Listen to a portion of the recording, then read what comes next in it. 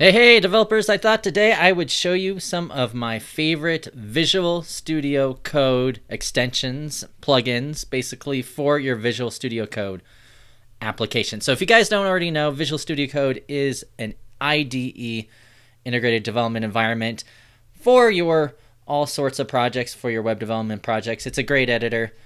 I still love Vim, but I'll tell you one reason I'm really liking Visual Studio Code. So let's go and take a look at it. So I have it open here, and I'll make this a little bit bigger. So you can already see that there's some things that look maybe a little bit different than what you're used to. First off, you can see here there's little squiggly marks underneath this. So I have an Angular app open here. This is an Angular 5 app, but this will really work with anything that you have. And if you look at some of the installed extensions that I have, you'll notice I have a bunch of Angular ones, but one I really like is Tslint, and we're going to get to this Prettier in a second.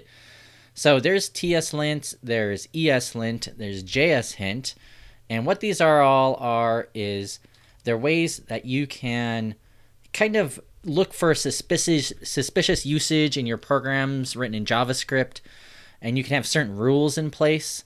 That way that if these rules are true or not true, that you'll get errors in your development environment letting you know that there's a problem.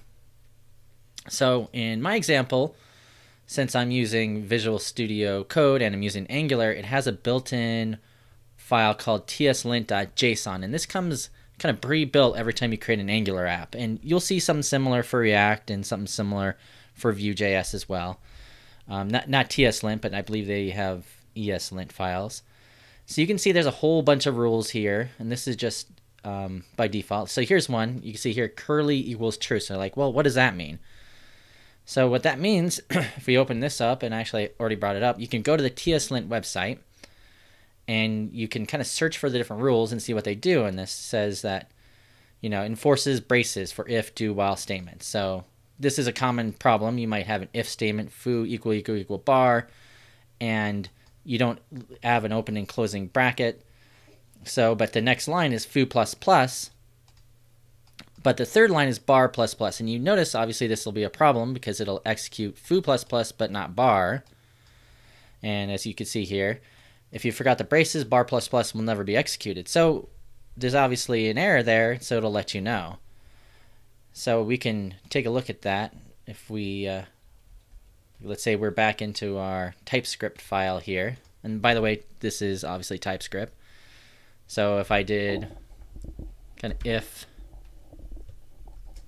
I don't know, if true, and then I did foo plus plus, and then bar plus plus, you can see I'm already getting a bunch of errors. So let's see what it says. So if statement must be braced curly. So that's exactly what we expected because we have that rule turned on.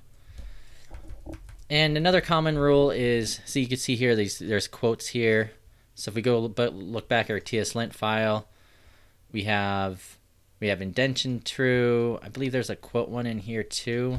If you look for quote mark, you can see it's true. So it expects that there is single quote marks, and we can see here, if we look in our TypeScript file here, we have double quotation marks, so it obviously gives an error. So now this is all fine and dandy, but wouldn't it be nice if we could just do something like save the file and it would automatically make the changes for us? You can obviously tell this can become real nitpicking and annoying after a while, having all these squiggly red lines under everything because you didn't do something right. So what we could do is we'll go back up here and we'll look at another really cool extension called Prettier. And Prettier allows you to automatically format your code based on a set of rules. So let's look here. All right, so after you get Prettier installed, you have a choice here. You can set up some defaults. By default, it doesn't format on save, but you can turn that on. And it's kind of hard to see here probably. But there's also some other defaults, like it defaults the print width 80, so if everything goes over 80, it kind of puts it in the right format. And by the way, it has single quote, but the default is false. So we can actually turn that on.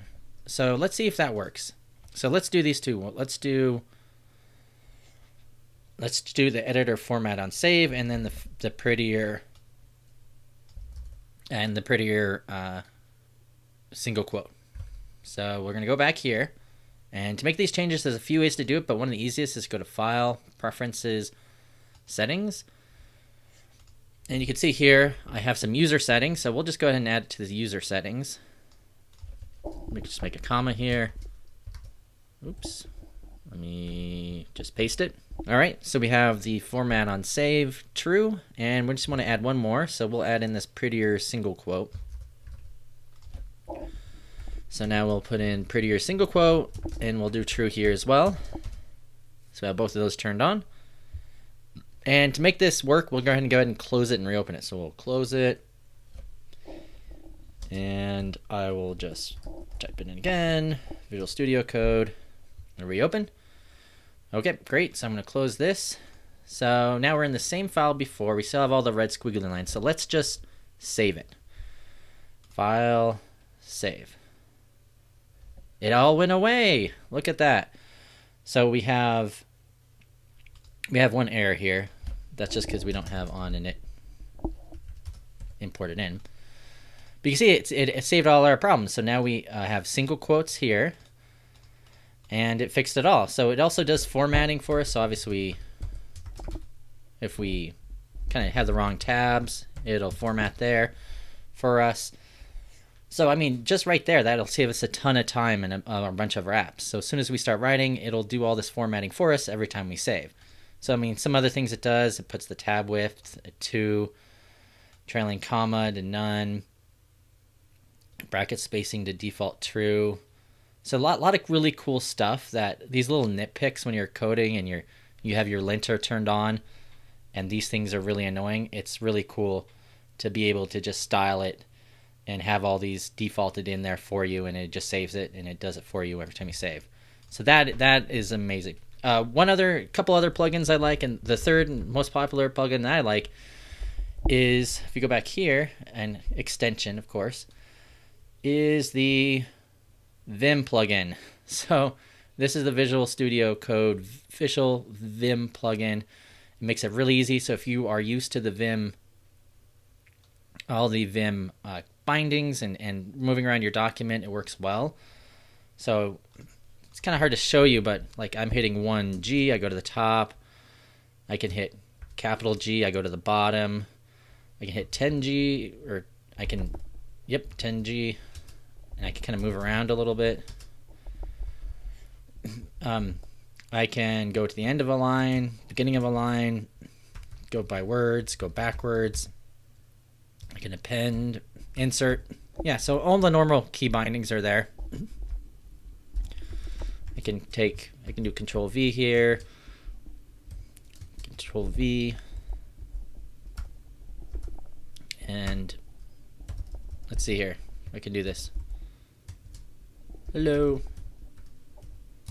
So that's just a few things you can do with that extension. And one last one, I guess I'll throw this one in here. You can see I have a lot of Angular scripts. So one kind of neat Angular one I like. So it's called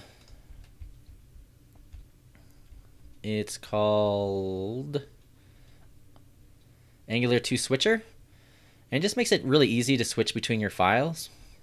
And so I'll show you. So if I'm on if you're an Angular person, you will understand this, but I think you could get similar things for React and other frameworks. But like, see here, I'm in my TypeScript file, but if I wanted to move to my HTML, I hit Alt and O, and then it just automatically goes to the HTML. Hit Alt and O, it goes back to my TypeScript file, the component file. If I hit Alt P, I can go to the testing file. So that's pretty cool there. So here's all my tests. If I hit Alt I go to my CSS. So just real quick ways to get in and out. You can also go to your HTML file. Let's see here. Let's say I added the title in. So the title's in right here. I can click on it and hit F12, and it does a peek. So it pulls up the exact place inside the component file where that title's at. So that makes it really simple to use.